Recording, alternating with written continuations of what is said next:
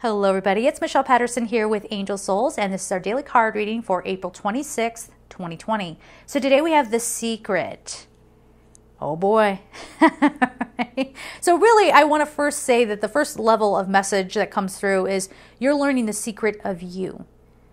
You're learning all that stuff that you would hear for years and years about, oh, be blissful, be serene, be, peaceful and loving and all that stuff. It's starting to make sense. This is the equivalent of, if you've ever heard of people who are like, I used to think love songs were so cheesy, and then I fell in love.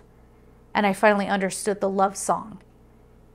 The secret is you figuring out and connecting with the love song. Right? In a grander sense. So the secret of you, what is your true power? And when we say power, don't let that inflate your ego, right? Because when somebody, especially a human, says power, it blows you up, right? And makes you big like a giant. And then you imagine yourself being above or more important than anybody else. And then maybe you catch yourself and you go, okay, no, that's not what it really is. But there's always that moment of the human ego flaring up first. So the secret also, this next layer of messaging, has to do with secrets being revealed. You already know it. Here's the thing. There were things that had been going around out there, and I heard about it, and I was like, I just couldn't get my consciousness to open up to it. And now being where I am and looking back and learning even more, I'm like, what was that thing that made me shut off? What was that thing? Whatever that thing was, that when I started to pay attention, it was almost like I went into a sleep. What made me shut down? Curious, huh? So the secret is that you already know the secret, but you're just waking up to it.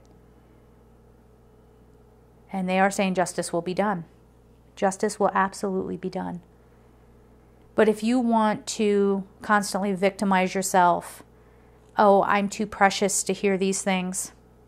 Like you heard it. I'm not talking about people who go into shutdown mode. I think that's interesting. And like I said, I've experienced it myself. But I'm talking about the ones that know what's going on and they're constantly trying to deflect. Or they're trying to constantly go, oh, I can't listen to this. It's just too dark and heavy. I just can't. Well, thanks. Okay. Right? So those people, they're going to, you're going to end up eventually falling behind.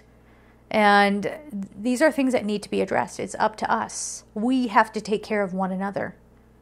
All right? So that comes through love and compassion and not pretending like things aren't there. Again, there's a differentiation between whatever makes us shut down. If you're still processing, like if you're hearing about horrible things happening out in the world and those things have happened to you and you have this automatic shutdown, we're not talking about that. That's completely understandable. We understand.